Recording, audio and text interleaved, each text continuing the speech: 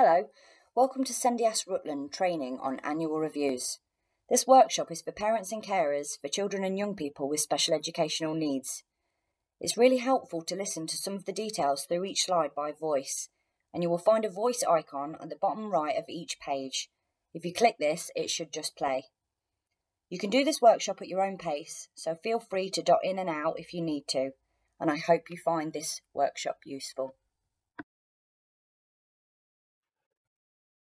These are some of the things we're going to look through in today's session.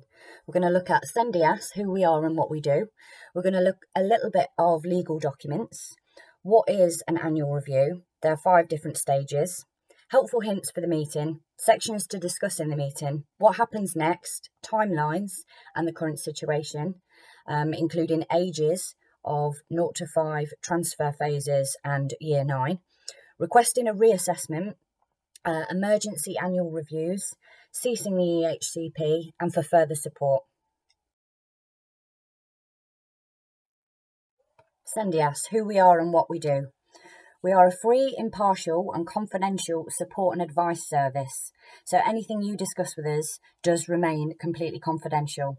We can support you in completing complicated documents, also anything to do with annual reviews or even appealing a decision that you don't agree with. We can also try and voice the child or young person's opinions and help parents and carers make sure that their views are heard. Our contact information is on the very last slide. Just a reminder, the Education, Health and Care Plan is a legal document. It describes the young person's special educational needs, healthcare needs and social care needs. It also explains the extra help that will be given to meet those needs.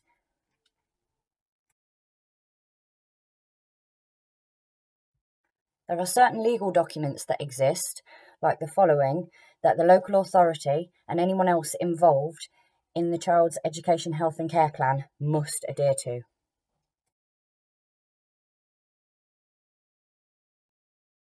It's really important to remember that the annual review is a process. It's not just about the meeting. So the whole process looks at the provision that is specified in the plan and you decide whether it's suitable or whether it needs to change. The first review of the plan needs to be held within 12 months of it being finalised and then 12 months each time.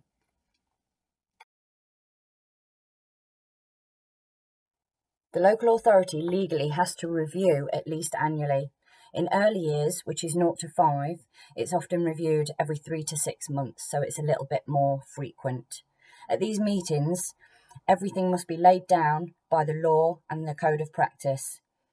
You can also find out whether the local authority decides to maintain, change or cease the plan. They'll let you know either way. And this also provides you an opportunity to update or request any changes each time an annual review meeting happens.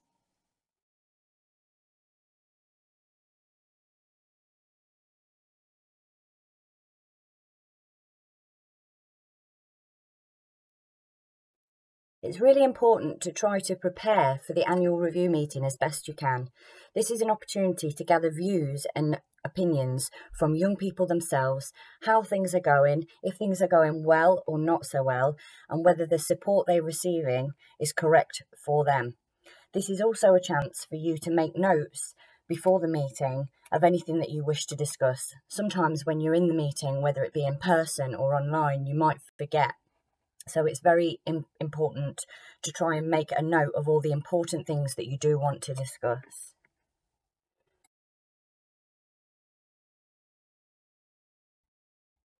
There are 5 different stages of the annual review process. The first stage is the local authority will gather views and wishes from the children, young people, parents and carers and all professionals involved. Step 2, the invitations are all sent out to everybody who could attend the meeting. This includes the local authority, the school, the head teacher, the young person and any other professionals. This should be done 2 weeks prior to the meeting. Step 3 is the meeting itself. So this will now take place online or possibly when schools return back to a formal group face-to-face meeting. But for now, they're still going ahead and they're still being done online. Step 4 is preparing the report. So anything that comes from the meeting, any notes, anything that's discussed will all be written down and it'll all be sent to all different parties.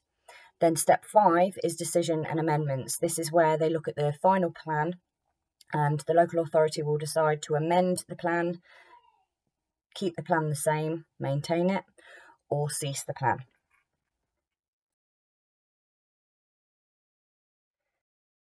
Here we look at the steps in a little bit more detail. So step 1 is where usually the head teacher will write to all the professionals involved, including the child or young person themselves, to gather their views, wishes and feelings before the meeting takes place. This is where you could include your view as a parent and state how you feel about the current arrangements, and also gives you an opportunity to discuss any changes that you might want to discuss in the actual meeting itself. This should all be done prior to the meeting. If you do find it difficult to get views directly from your child or young person, Sendias does have an interactive activity that may help with this process. It's a review of picture cards so that the child or young person doesn't necessarily have to attend the online meeting, but you can gather their views before. Step 2, in a little more detail, is where the head teacher, usually, will invite all of those required to attend the meeting. This includes the parents and carers, the young people if they wish to attend, and any other professionals involved. For example, the local authority or anyone else within the school or any professionals from health, social care, or even future schools if it's a transition phase. This must be done 2 weeks before the annual review meeting and circulate the copies of any reports that they've received in step 1.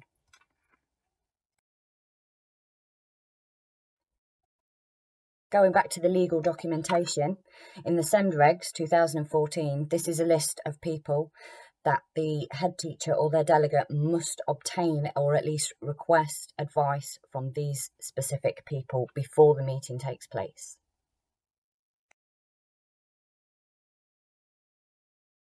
Step 3 is the actual meeting itself. So it's really important to remember that the annual review meeting is a person-centred planning meeting. So it's all about the child or young person and at their best interests. So it mustn't be a how have things been this past year kind of meeting. It needs to be what provision is the child or young person getting? Does it work? Do they need more? Do they need less? And giving views, wishes and feelings as to how it's going. This also includes the right to request a personal budget for further support.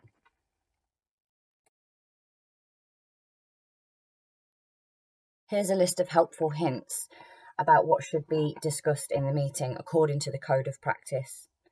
So you'll see a lot of the words say must. These are according to the Code of Practice, and this is where the local authority must ensure that these things are adhered to. So it must focus on their progress towards achieving their outcomes in Section E. It must establish whether their current outcomes are still appropriate or new ones need to be agreed. It must review short-term targets, possibly set new ones, and look at educational provision and arrangements for delivering it. It must also look at health and social care provision and check its effectiveness towards the outcomes. Also have a look if anything's changed, and it must check if the parent or young person would like to request a personal budget. Step 4 is preparing the report. So anything that was discussed within the annual review meeting itself needs to be taken down in note form and distributed to everyone that attended. So the host, usually the school, must prepare the report with any recommendations, and any things, whether they agree or disagree, need to be written down. It also must be sent to everyone who had been invited to the meeting and the local authority within 2 weeks of the meeting taking place.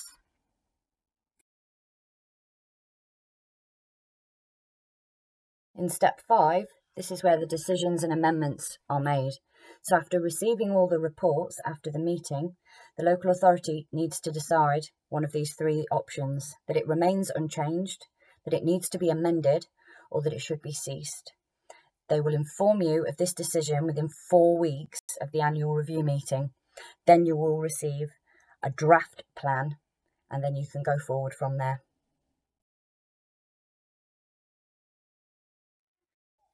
Here we're going to look at all the different sections throughout the Education, Health and Care Plan that may be discussed at annual review, sections A to J.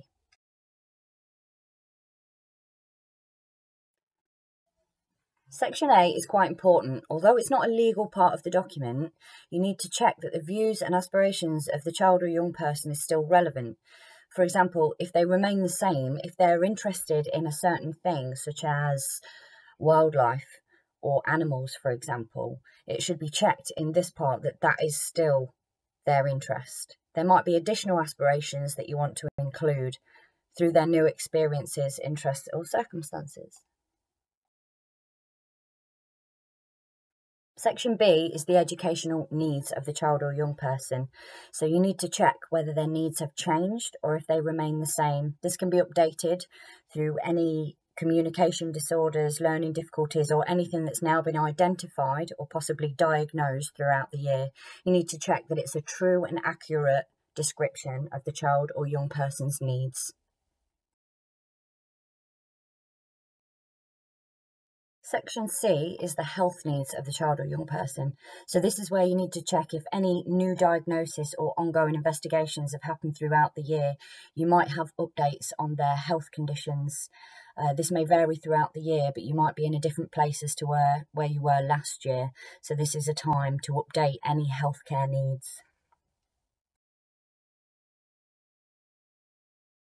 Section D is the child's social care needs. So there might have been a change in circumstances within the home. You could have had an assessment of social care needs completed. You can also request a new social care needs assessment at this time for an updated version.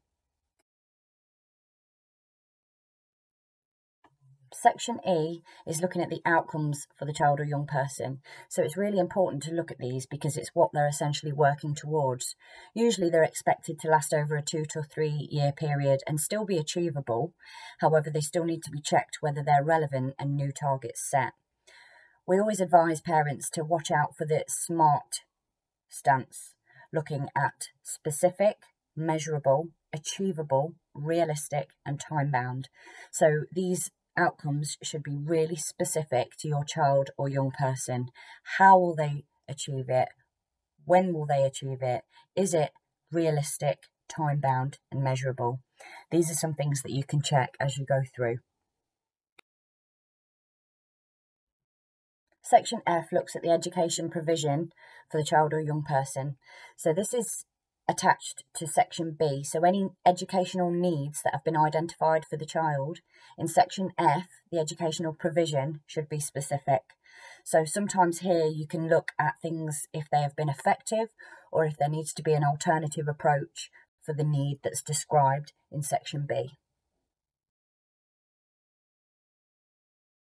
Section G is the healthcare provision. So anything identified in Section C as a need, healthcare need, needs to be put in here as a provision. So things like investigations that are still ongoing or any outcomes from what has happened in previous diagnosis.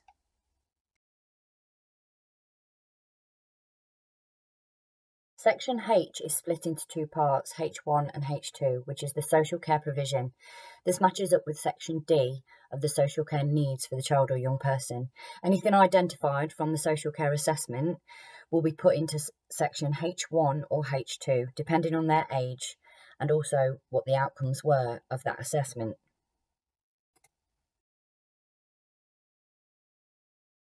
Section I is the school or placement. So you can check the suitability of the school or placement. This is where you could possibly request a different school type due to their needs in Section B and the provision in Section F. So if you are currently at a mainstream school, but you think a special school should be identified for your young person, this is where you need to request it and possibly look at the different types of schools that are available. Personal budget. This is where the personal budget should be reviewed if it's already in place, or give you an opportunity to request one if you wish. It is noted the amount of money needed to cover the cost of special educational provision specified in the plan. For example, if there's a provision that's not available to the young person within the school, the local authority might decide and dedicate money to fund this elsewhere. The details of the personal budget and how it will best support the outcomes need to be described in this section. This can be paid in a number of ways: by direct payment to yourselves, notional funds, or a third party where somebody else holds the money for you. So that's the end of the sections for review. What happens next? Well, the local authority decides to either keep the plan the same, to cease the plan, or to amend the plan. If the local authority decides to leave it the same or cease it, they must inform the parents and carers and the young person of their following rights: the right to appeal to the tribunal if you don't agree with any decision and the time limits for this to take place. They need to consider mediation, and also their right to receive information, advice and support, which is us at CENDIAS. If the local authority decides to make amendments to the plan, they should send the parents and carers and young people a copy of the unchanged version of the plan, along with the proposed amendments. You'll find this either in bold, highlighted or strike through, depending on what the amendments are. This includes the supporting evidence for the proposed changes, and then it gives the child, young person or parent and carer at least 15 days to respond with their views. This could include naming a school, as that won't be detailed in the draft plan, and it also will give you the right to meet with the local authority to discuss the proposed changes. Here is a timeline for the annual review, listing all the different dates that it should adhere to.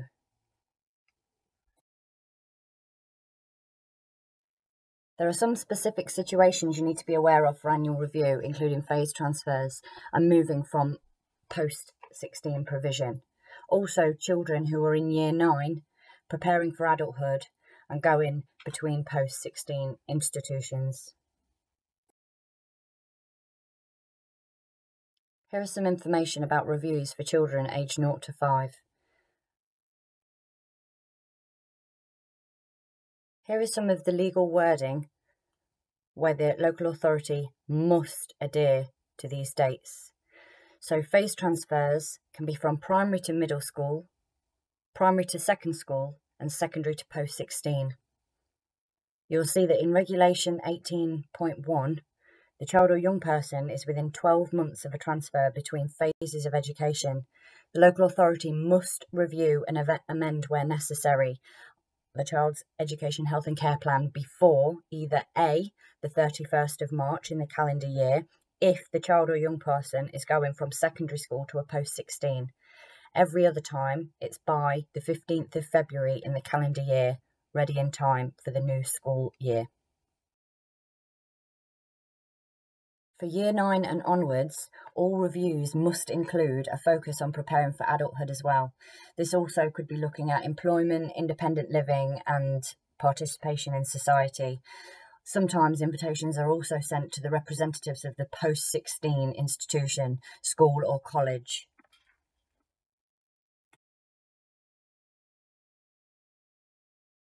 During the annual review process, this is also an opportunity to request a reassessment if you feel that your child or young person's needs have significantly changed.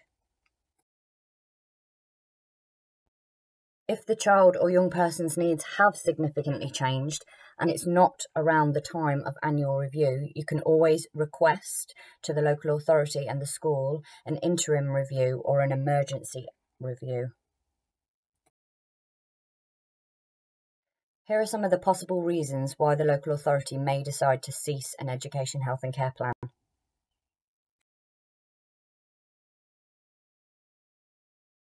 If you need further support for anything to do with annual reviews or any other issues surrounding an education, health and care plan, you can contact us at CENDIAS on the contact details below. We're also on Facebook and Twitter if you wish to send us a message in this way.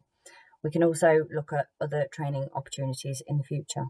You can also find out more information from the Council for Disabled Children, the local offer, which is a local authority website, and also IPSI, which is independent advice.